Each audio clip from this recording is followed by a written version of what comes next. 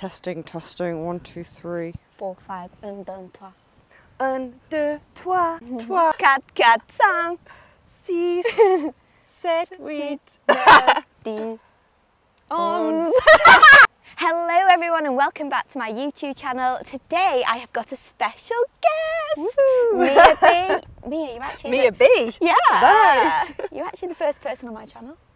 Woo! Oh my god! We should celebrate. Where's the Yay! champagne when you need it? We are here in France this week for the Amundi Evian Championship, and just look at this view. It's absolutely amazing, isn't it? It is unbelievable. So we're on the lake course over at the Evian resort. That's where they're playing this week. It's pretty cool. Oh my god, it's just like literally the best par 3 course. It's 6 holes, which we forget about every single time we play. Yeah, we think it's 9. What's that about? I don't know, we should know this by now. But it has the most spectacular views you will ever see in your whole entire life. Like, I can't even describe it to you. And even better, it's a really good workout because it is so hilly. We've got quads today. Quadzilla's coming out. So the reason of this video, I'm actually going to give Mia a chipping lesson, and we're going to work on these really awkward chips that when you just miss the green by a smidge, but then you can't put, like, how do you tackle those? So it's a really sort of difficult part of the game. A lot of people struggle with this. Crucial. Oh, absolutely. If you can get up and down from here, you can keep your momentum going, save par, maybe I mean, birdie. I putt from everywhere. I know, From here. If in doubt, what does Mia do? She Put putts. it out. We're going to go through sort of the setup, how to tackle the shot, just the explanation behind why. I think you've got this. And then hole a few, you know how it is. Absolutely, just what we do. Woo! We're going here from where Mia is to this sneaky pin position, which is just a few yards onto the green. Mia, so first of all, I just want you to hit a few shots of how you would normally play this shot. So what club do you have? I've got a 56. I would usually take a putter. But I forced you to take a wedge because we're chipping. We have. No putters allowed. Shall I talk you through what I would usually do in this situation? So just tell me what you're thinking. Okay, bearing in mind, I'm a solid amateur golfer, as in I'm very, very amateur. So what you need to explain is that Mia uses her putter because she holds out from everywhere. I do like a mega putt. In a scramble, I'm always like, Mia, you go. I always hole out, I just love it. So this grass is...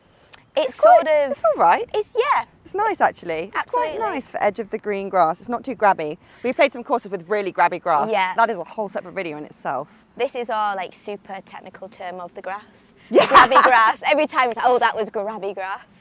So what I usually do is I'll have the ball middle, back, front, depends on how I'm feeling. Okay. Depends on whether I want to play it slightly low or slightly higher. Yeah. Basically. Okay. And then I'll have my feet close together, my foot slightly turned out, with hips slightly open just because I'm not going as far back. Like it. This is what I think is really important. So where my club face is angled, I want it to be straight at the pin. Yep. I never actually think this much usually when I chip, I just go for it. So this is quite good, I'm talking it through. But this is what you should sort of be doing on the golf course as well, just to get yourself into the routine of it, rather than a lot of people go on the course and just rush and it's just like, ah! Then all of a sudden they go, why have I just topped it? Yeah, that's me. That's Were you even thinking what you were doing? So yeah, I want this perfectly straight towards that pin. And then the motion I'm going to do, honestly, it's just a straight line. Yep. So straight line back, forward, like gently brushing the grass, not hitting particularly. Not trying to take a huge divot. No, just like a it. gentle brush, but then slightly more. It depends how far. I mean, it's not super far, right? No, it's So a very, it's just very a tricky hit. shot, this. There we go. That's good. Right, That's let's what go I'm for gonna a few. Oh my word, I saw you hold it, imagine that. Cut. Lesson over and I've not said anything. That was actually quite good, I'm not going to lie. So we'll do another one. Yeah. So the reason why you would go for your putter more from here, is it more of a confidence thing? Yeah, I just don't trust my chipping. I don't practice chipping nearly enough like I should. Yeah, most people don't, and short game's half of the game and people just literally don't practice it. Yeah, I think because you find more like driving ranges and putting areas, whereas chipping areas are a bit more difficult to find. Yeah. Or it's no chipping allowed on the putting. Yeah, literally. That's not Big helpful. sign. You know what? Thinking. That's the answer to everything. Thing is, you guys know more than you think you know, but you just don't do it because. And I think sometimes it's sort of you're talking yourself through it. It just reminds you in a way as well. Yeah, because chipping, a lot of it is set up. Yeah, and exactly. If you can hit it right. And then believe that you're actually going to get it near the flag. Believe in yourself. Believe in yourself. Okay, right, let's go for this again. It's a really short distance, so it's actually quite tricky, but.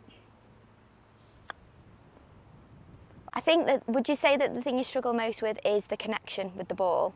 Yeah, maybe. I mean, I don't even know any drills. I don't know any games that you play with chipping. I know nothing. So, well, the thing is, the first two there you struck really well. The last one feel a little bit chunky, like you caught the grass a little bit behind. Right, so I'm just going to get these balls and I'll just talk you through why that happens. Yeah, I actually don't know. I know a lot about putting.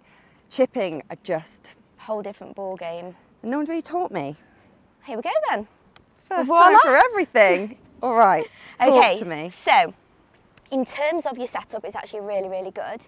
The only thing that I would change is you're sort of setting up with the club shaft, I'll show you here, a bit more sort of down this angle, like you'd be hitting a full shot. So what this does, it actually encourages a bit more of an arc this way. So I want it more upright? Yeah, so you know before when you were saying you were trying to hit more of like a straight line with your swing, you're actually making it hard for yourself. Right. So as the club shaft's more here, the toes up a little bit more and it will arc. Even if you're trying to hit it in a straight line, it still will follow the curve. So dead right, you want the toe down, heel up, and then the other thing, I would just grip down on the club a bit more, just so you feel like you've got full control of it, because you were literally holding it at the top. Is that just because it's short, or is it for all chips? It depends how you feel. So definitely for more of a short shot, so then you're going to sort of take more off the shot. But then secondly, if I've got like different shots around the green, I do it just so I can gain a bit more control. I would never really grip right at the bottom and I've got, say, 50 yards, but definitely around the edge of the green, very close to the bottom of the grip. Okay. And then, so the reason you do it, more control, and you can take a little bit of yardage off there as well if you wanted to. And so, because I'm gripping down a bit, do I need to be more bent over? Do I need to be more sat down? So, set up to the ball and just see how you naturally want to stand to it. And also, where is my weight? Am I meant to be putting it forward on my chips? So anything below half a swing, I always say 70% of your weight on the left side. Okay. So, let's put more weight on my left side. This is slightly up. Yes, so see how you can just get your finger under the heel there. More up, this is more up. Yeah, that's it. So does it not give you more of a feeling like it's a putter, which I'm sure you would like? I would love a putter. This is an illusion, it's a putter now. There we go, actually, I'm sold. I love it. Right. So you'll be able to do the stroke that you've been trying to do, just straight back, straight through like a putter. Okay, like this? Yeah, that's it. So when I grip down, I probably bend a little bit more from the waist rather than, you don't want to be doing this to try and get down to the ball. Well, that was all right. Yeah, that was good. That was. And it's just going to take sort of that digging motion into it as well, which you didn't do before, but it's just you want to completely get rid of the chance of that happening. That's good. Let me just see. Do you feel like 70% of your weight's on that left side? I think so. Yeah. Here we go. Superwoman coming in. Don't know why I did that. All right. Yes. Oh, that there was we nice. Go. Oh, nearly went in. But see how that one felt really good because it came off a bit more here. And you sort of just nipped it off the top. That's actually fun. Yeah, that was really. You know what? Really Chipping's fun if you know how to chip. If you don't, it's not very fun. Oh, it's the worst thing in the world if you're thinning chips across the green and you've basically got a longer chip back. That's when you reach for the putter. And then people don't It's just not fun. People don't chip on the course then, and then there's nothing worse than getting a shot that you've not really practiced. Yeah, I agree. All right, let's set up nicely. This is good. Slightly open, bent over, toe-y, down, shaft up. That's really Grip good. Down. All of this is in setup, so yeah, when I then go to hit, all of this is already done and I only have to think about that backwards forward stroke. Totally, because the swing's that short, you're not really wanting any swing thought going on there. Yep, exactly. Right. So with your swing mirror, which is really good, you actually, because you do like putting and you said you wanted to try and just do a straight back and straight through line, you actually aren't really doing anything with the hands, which is great. So you're wanting it to, you see a lot of people trying to hinge and then trying to scoop it up to try and get some loft, but you're not wanting loft on this shot. You just want to literally, yeah, just bump it over the rough, roll it up and knock it in. So should I have much movement in my leg? I don't know if I'm just doing this and not moving at all, or whether I should. Yeah, so there shouldn't be any movement in the hands, so they're quite fixed, so that's like your putter stroke. But with chipping, you always do want to keep everything moving. But because your weight's on the left side and you've kept it there, that will help with that anyway. Maybe I've not been moving, I don't really know. You don't want to be going for like a full-on finish position.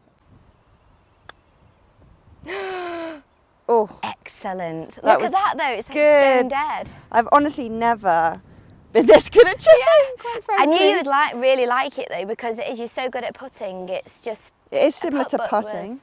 Yeah, just a different club. I love putting. Okay. It's my favourite thing to do. It honestly is, I love a long putt. Oh. Don't worry, so see that one there, how it was literally, you didn't move your body at all. Yeah. Got a bit too ahead of myself, didn't I? Thought I was an absolute chipping queen. That's it, straight back, straight through, and just keep the body turning through. Excellent. Oh! Oh! Okay. Come on, you're getting close. But less. Very good. Look, see how you're naturally wanting to grip down the club more now? Yeah, because I'm thinking about it though, so it's super easy to be like, hit another, hit another, hit another. Quality over quantity. Fantastic. Oh! Look at these now. Yeah, it's looking good. But you've seen yourself, you can do it now, you're just going to gain more confidence with it. 100%. This is actually way more fun. Now I know how to do this. I've got a 60. Yeah, okay, so I've just given me a 60. We've moved back by 2 yards, but the whole shot changes. See now how you've got way more rough to work with than green, so that's why I've given you your 60 instead of your 56. But I still want you to do exactly the same thing. But this is going to go higher, no? It'll go higher, but you'll have to swing a little bit further back. Okay. But you want the height, because it's like 2/3 rough, 1/3 green. I never use this club. Okay, that's why I took the wrapper off it. No. You know what? Because I've got 2 wedges. I'm like, I'm happy with one. But apparently I should have 2. Look at this now. We're doing all the bows to the arrow. Yes. But see, it was just the exact same swing. Yeah. But you're just thinking a bit more about what's in front of you and why you would choose what club. I feel like I've got more control. It sounds weird, but usually I use my, I was going to call them chippers. Oh my word. A chipper would not be allowed in any video. Do you not like them? I think it's quite funky. They're quite funny. No, I feel like I've got so much more control with my wedge, because I used to take a wedge and I had no clue how far it was going to go. Okay, well, you're pitching wedge or? No, these wedges. Oh, these wedges, okay. Yeah. And I'm like, I have no idea how far it's going to go, but just by gripping down, I feel more like...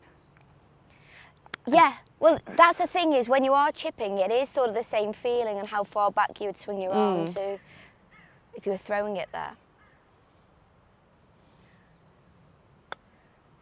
Nice. Oh, that was good. It's going to be dangerous. Yeah, watch me. Putting and Get my chipping handicap wizard. down. Oh, not quite enough. Oh. Fine, absolutely fine. Oh! How did that not go in? That was actually really good. It was. I'm so impressed with myself. Done a good job out here today. You know what? I actually benefit from a little bit of coaching. I wouldn't say... Just have a little bit now and again. Yeah, you don't that's want what to I become mean. overwhelmed with it all. Like, you just need a little bit of someone to tell you what you need to do. And then in general, you do... Well, I find I pick things up quite quickly. Yeah, you do, definitely. But I need someone to tell me what to do. Otherwise, I'm like, woo. Well, the thing is with you as well, is when you start looking at things, you actually then go, Hannah, I've been working on this, and this.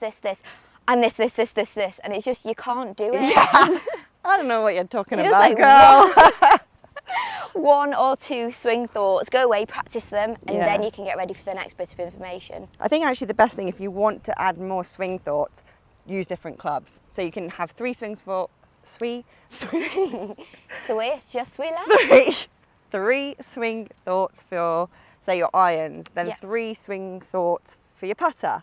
So you're still getting all of that information in your head, but Absolutely, there's so many aspects to the game. It's not just one yeah. swing, is it? If you were to do like 20 swing thoughts for my wedge, then I Oh would my be word. overloaded. Yeah, like you say, a lot of the thing with this short shot, if you can get the setup correct.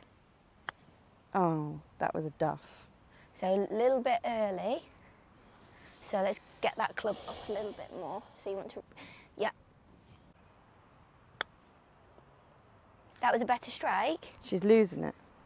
Do a couple of practice swings, don't just go ball after ball. That's so much better though. Yeah, it feels a lot better. Because the thing is, the motion was really good, it's just you were making it a little bit harder for yourself with the setup. Yes, she's back. She back. Back She in back, business. baby. Probably does benefit just to hear the sound of the grass, to know that Yeah. your Well, you strike is good. just brush it. Look Go, at go. this. Right, now look And you at can those. put all of those. Like, I'm going to show you. I can get all these in with my little wedge. Oh, the wedge is the new favourite club now. The The wedge. putter's been relegated. Lovely. Lovely. Yeah, here she goes. 3 out of 3. One club is all needed for any short game. Really. Someone told me how to actually putt with your wedge. Is you don't like, you basically put it halfway up the ball and you almost just like top spin it. Yeah. And it stops it bobbling and it lets it roll. And Is that if you're lazy and you've left your that's for putter lazy in the people bag? like and me. Yeah, really useful tip. But yeah. if you've you ever leave wanted your to putter know, 100 yards away, you can do it with a wedge. I'm really loving this.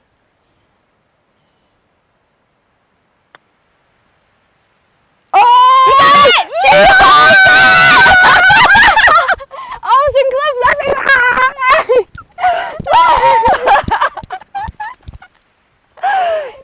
yeah. Easy, easy. Looking for tips that you would like to know on the channel, please drop it in the comments below. I can be your guinea pig, she can be your coach, and together we're going to become scratch golfers. Yeah, baby. Don't forget to like, subscribe, and ring the bell for notification. We're going to work on that, Hannah. Don't forget to like, subscribe, and hit that notification she's bell got so that you worked never in. miss a video. And we will catch up with you very, very soon. soon. Bye. Bye-bye. Thanks, Hannah.